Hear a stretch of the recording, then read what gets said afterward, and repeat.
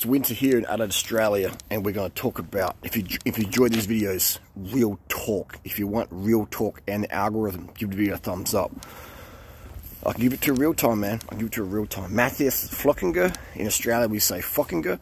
It's a Swiss champion. Mathias Fluckiger is one of the best mountain bikers ever to grace the sport. All right, he got busted yesterday for Serenol, which is that's Rowgrow. That's an anabolic estrogen that they give. It's a micro. I think it's a microestrogen. I think it's a fungi-based estrogen drug derived from fungus. And just trying to walk where I'm going here around the street. You wouldn't take that as a pro cyclist. You just wouldn't take that. I believe this is a great case of contaminated meat. That's why I recommend all the athletes do my protocols. All right, you'll never ever test positive for any cross-contamination if you're doing my dietary protocols. You'll be, look how lean I am, man. It's middle of winter. I've done about 1,000 miles this year. August 20th or something today. Look how lean I am, man. All right. I'm 45 next week. I hardly train anymore just to prove my protocols work so good at keeping lean physique. If you've been watching my videos since 2008, I'm always lean, always low body fat. I just, my protocols work. So anyway, I don't believe this guy's natural. I don't believe anyone at that level is natural, okay? And I don't believe he would take Serenol. Serenol is just a dumb thing to take. Like, it's a mass builder, okay? It's like, it's like Cell Tech 2000, man. It's just going to make you freaking, it's not a performance enhancing drug for a mountain bike cyclist who wants to stay skinny and super skinny. It's not something you take for that. I believe cross-contamination with some meat or something like that. So let's change hands here. What's the world's best swimmers, runners, cyclists take? All right, the best. Getting the money, mate. Getting the money. Getting the bling. The stack is EPO, erythropoietin, red blood cells. Don't gain weight on that. Corticosteroids make you breathe. They suppress your immune system a bit, and you're just like, oh, you feel like Superman. Painkillers, paracetamol, man. Paracetamol is such an effective doping agent.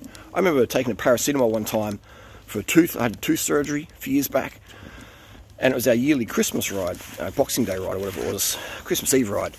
And I remember going up this 25-minute climb, and just on the back of a couple of World Tour riders' wheels, and they were hammering up there. I was going for it, and I was just sitting on there. I was like, man, I'm in paracetamol. I don't feel any pain. This is insane. Paracetamol, one of the strongest doping products out there. Oh, paracetamol's not doping, Harley, because it's legal. It doesn't matter if it's legal or not. You're freaking taking a pill. It's enhancing your performance. You've taken a performance-enhancing drug. You are, my friends, a doper. We're legal or not otherwise. This is how it is, man, okay? That's why I laugh at these people. Oh, get these cheats out of cycling. Get these cheats out of swimming. Oh, I've got a headache. Give me a paracetamol so I can do my job properly at work. Give me some drugs so I can do my job properly. But these sporting people can't take drugs to do their job properly. How dare they? Only I can do the drugs as an office worker. My Adderall, my Ritalins, my paracetamol, my caffeine. So we live in a world of hypocrisy. That's why I don't care when these people get busted, man. You know what I mean? I don't care. I understand. It's pro sport. It's entertainment, okay? So that's what it is, man. See it for what it is. There's no such thing as clean, elite level sport, okay? There's no such thing as that, okay? Yeah, you can have a state record or in some distance or whatever, no one cares about too much, But you're not going to be like you're not going to be on the Nike billboards, man, unless you maybe you're a plus-size model and they're just trying to virtue signal off you. Otherwise, I'd laugh at you. But I mean, as in like a big name pro sports, Jordan, like the big names, man. All right, PEDs, okay. So I don't believe this guy took Serenol. You wouldn't take that shit, man. Okay, you stick with the tried and proven cocktails.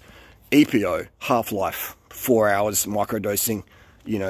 Various IUs. Microdosing EPO. Like if you get caught doing that, you got like a IQ of like 10. You know, or what about the biological passport? You stay on all year, so you've got no spikes. You just blast and cruise all year long. Oh, sorry, we've got a bit of an anomaly here. And what's altitude? Oh, that's okay. You're at Tenerife. No worries, mate. Carry on. Carry on at 400 watts threshold FTP. Carry on. It's just how this. You know, it's not just cycling, man. It's all the sports, the swimmers and shit. You know what I mean? How just ever stop for a minute? Go. How the Americans and the Australians and the Russians beating the Chinese swimming records that were done in the 90s when those women were swole as motherfuckers. How have we beaten those records? Oh, it's just better nutrition. Better nutrition. It's just protein powders. It's fucking drugs, man. Okay? And good genetics. Okay? You can't just pump yourself full of drugs and be a champ. You've got to have the genetics. You've got to have the genetics, man. You've got to be born with a freaky lung system. But again, if you don't have that lung system, you just get smashed by people who do have lung system and who do want to use a bit of oxygen vector products, okay? EPO is cheap.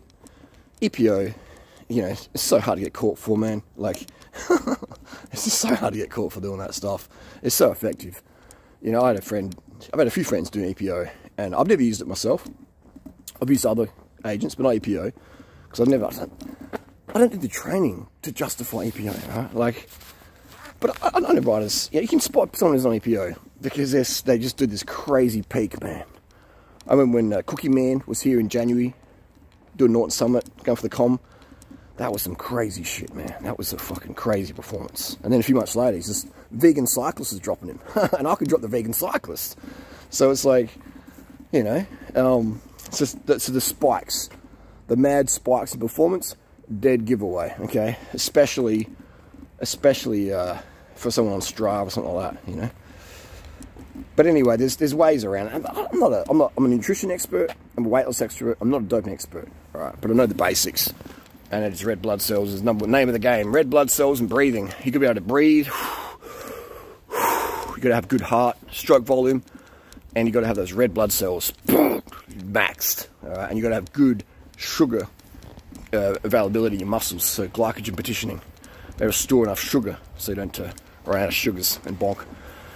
But yeah, I don't believe this guy took that stuff. I don't believe he's natty, but I don't believe he took that. You know, why would you take that? It's dumb.